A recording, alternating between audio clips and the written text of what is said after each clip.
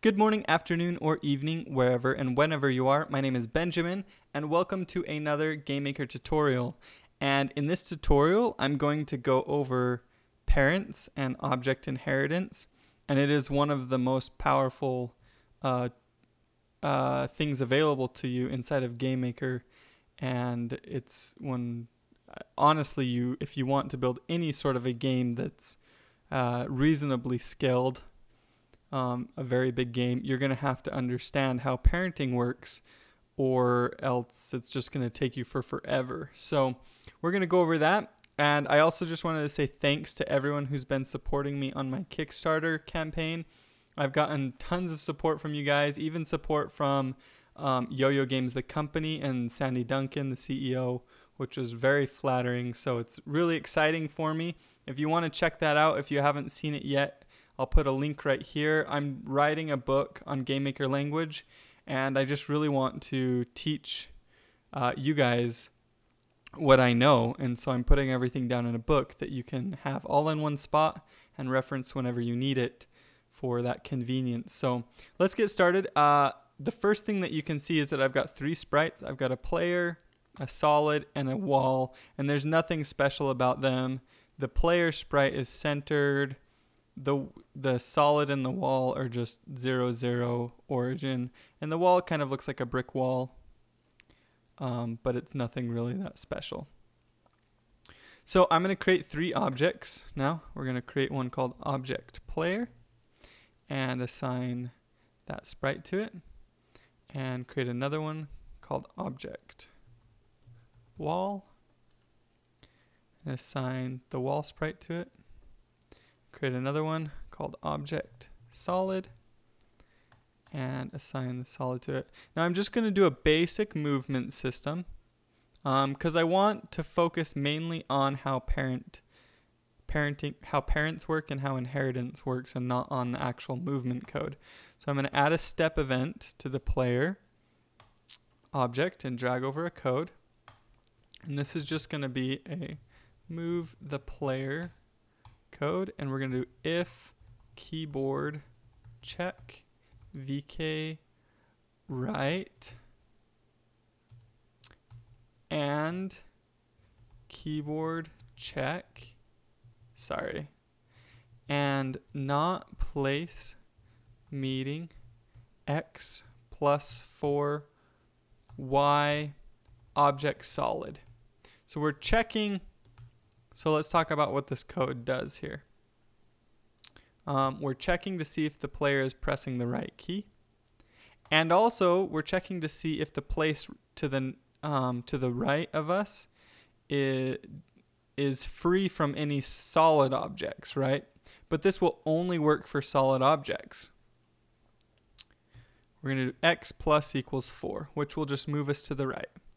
Okay, I'm going to copy this code 4 times, and then I'm going to change vk right to vk left, and it's going to be x minus 4 and x minus equals 4, and then I'm going to change vk right here to vk up and change it here to vk down, and we need to change these. Instead of checking in the x direction, we're going to do y minus 4 on that one, y plus 4 on this one, and then we're going to make sure these are y as well.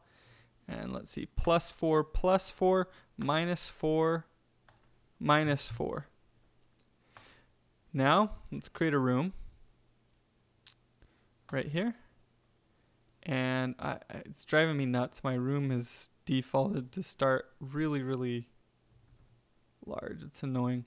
So let's put in some solid objects, and I'm just going to stretch them out so that I don't have to put in a ton of them, and create kind of a little room here that our player can move around in, like that.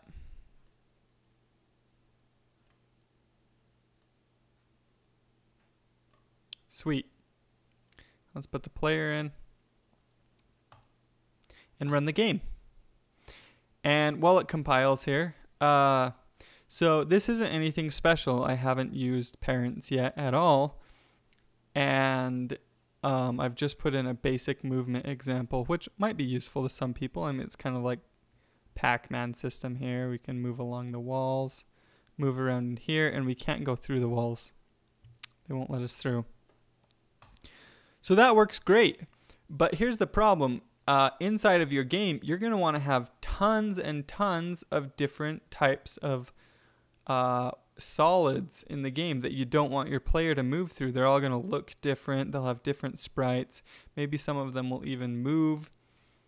But you don't want to have to put a check in every single time. I mean, we could do and not place meeting x plus 4 y object wall, right? We could check for the wall as well and just with an and here. And that would work, but then for every single new solid type of object we added in, we would have to do a new check over to C. And that's just really annoying. That would take forever. But what you can take advantage of, if we put in this wall right here, and I'm going to put it all the way across here. Well, this one's designed to kind of work like this. When I run the game, currently, I will be able to move through that brick wall. Because there's nothing in the code that checks over. And like I showed you, we could actually write that in to check to make sure, but that's just going to get ridiculous. The solution is parenting. So the solution is, if we come into our wall object, we can give it a parent, which means it will inherit all code from that other object that it doesn't override itself. So if the other object has a create event, it will inherit that create event, unless it has its own create event, and then it won't. So, but it also inherits all checks. So when this right here checks for a solid, it checks for a solid, and then it also checks for all of the solid objects' children objects. So it will check for a wall as well. So all we have to do is come in here and set parent to the object solid. Now when we run our game, the player will no longer be able to move through that wall. It will be just as if it's the object solid as well. The player object will treat them exactly the same in regards to collision, and you can see that works. I can no longer move through that wall like I could before. So that's one of the benefits of it. And let me show you one more thing real quick. If you were to, let's say you were to give this solid object here an alpha value. What an alpha value does is it makes it partially transparent, right? So you can kind of see through it. We're going to do alpha. Let's see, image.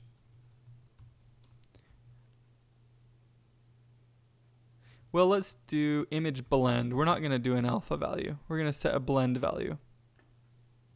So image blend will just blend a color into it. And we're going to set this equal to C gray. Okay. So that will take our currently kind of dark blue object. Well, let's make it C black. I want to make sure you can see this. Okay. And that's in the create event for our solid object. So what that will do is it will make all of the blue objects in here black, right?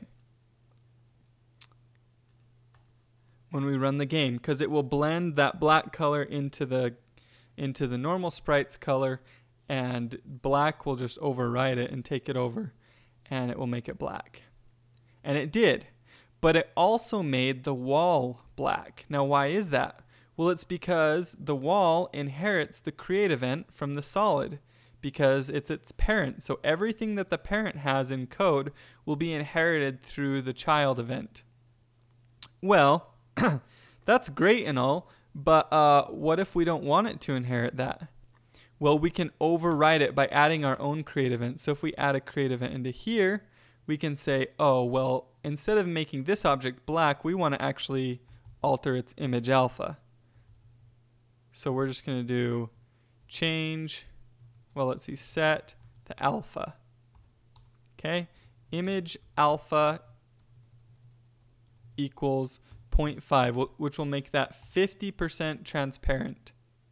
Okay, and it will also override the create event for the parent object. So this object will no longer inherit the create event. It will inherit everything else now, just not the create event. So if we come in here and run the game again, you'll notice that all of our solid objects will be black like they're supposed to, and our wall is partially transparent. You can kind of see the gray background behind it, and it's no longer black. Well, you might think, well, what if I want both? What if I want to have it have its create event with something in here, and I want it to inherit the create event from the solid object, this code right here from its parent? Because that happens quite a bit, actually. You want to inherit something, but you want to change it maybe just a little bit and make it just a little different for that object. Well, what you can do is you can use something called events inherited. So you come into here, and before, well, where you put this will depend on where you want this code to be run, but generally it will be before, because you want it to inherit first, and then you'll have your overriding code afterwards. You'll do event inherited, and then just two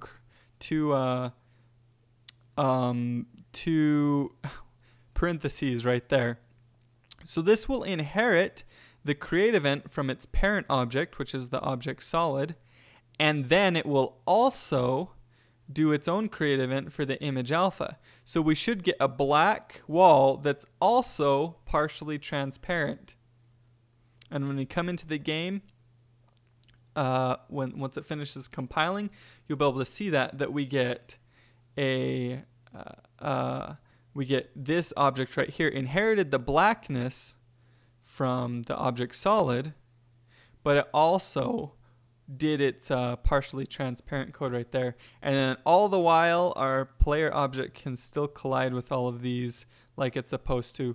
So that is the benefit of parents. Hopefully this video helped you. I know someone specifically asked me to make a video on parenting, and it is so important. You've got to learn this if you want to build a game that is very big. You've got to understand this concept. And what you'll do is you'll think, what types of objects am I going to have in my game? And then you're going to write down what things are going to be the same in those objects, and you're going to create parent objects for everything that's going to be the same.